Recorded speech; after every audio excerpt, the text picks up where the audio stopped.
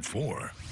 Welcome back this half hour. A silver lining of sorts, born really out of the pandemic. The need for more self-expression and a way to preserve history. It came from a time of isolation.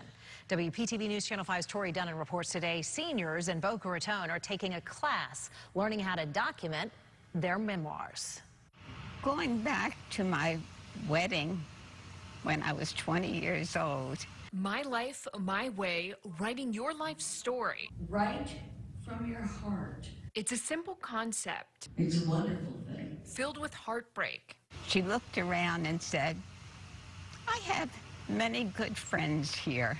And humor. I also remember her saying, picking out a grave site for my father, it's good to be near rich people. Gail Schwartz lives at the Sinai Residences in Boca Raton, a senior living community. She's in a new class all about preserving the past through your own story. Who I was and where I came from. Why do you think writing this memoir is important?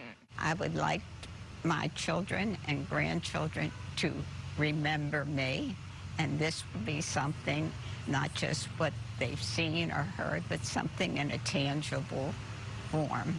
Her story is one of a school teacher, a wife, mother, and grandmother, a law student in her 40s. What do you hope they remember most in giving them this memoir?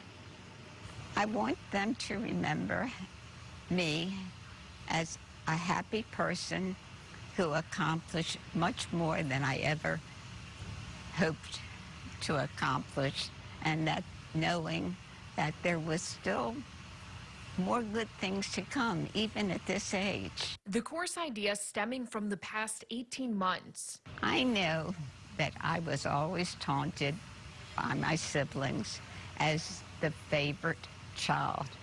I'm happy about that now.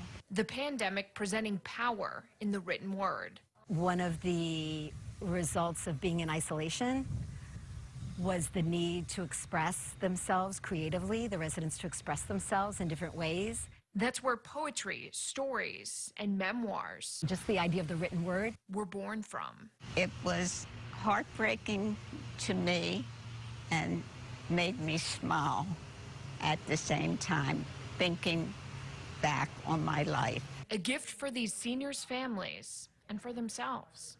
The hope is that these written memoirs then turn into monologues, a piece of history kept forever. In Boca Raton, Tori Dunnan, WPTV News Channel 5.